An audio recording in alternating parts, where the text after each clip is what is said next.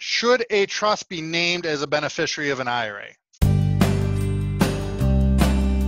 Welcome to Barry's Bites. Please join our host, attorney and financial advisor Chris Barry.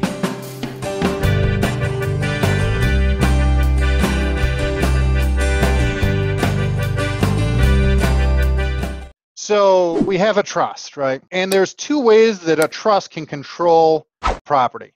One is it can be the owner, or the trust can be a beneficiary. Now, as I said before, with any qualified accounts, that's an IRA, that's a Roth, that's a 401k, that's a 403b.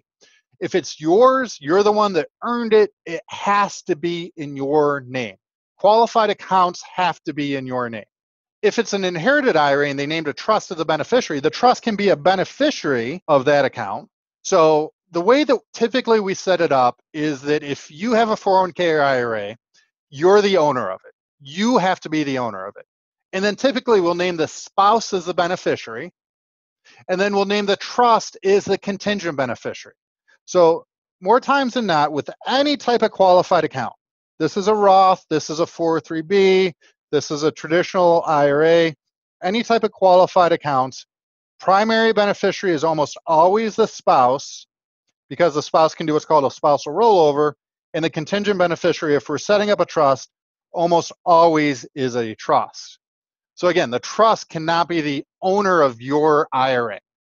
Now that said, and this has been the drum that we've been beating since the Tax Cuts and Jobs Act expired, is that we should be looking at, from a tax perspective, even if we don't have a trust, pulling money out of those traditional 401ks, IRAs, paying the tax, and then now we can invest it. Now the trust could be the owner.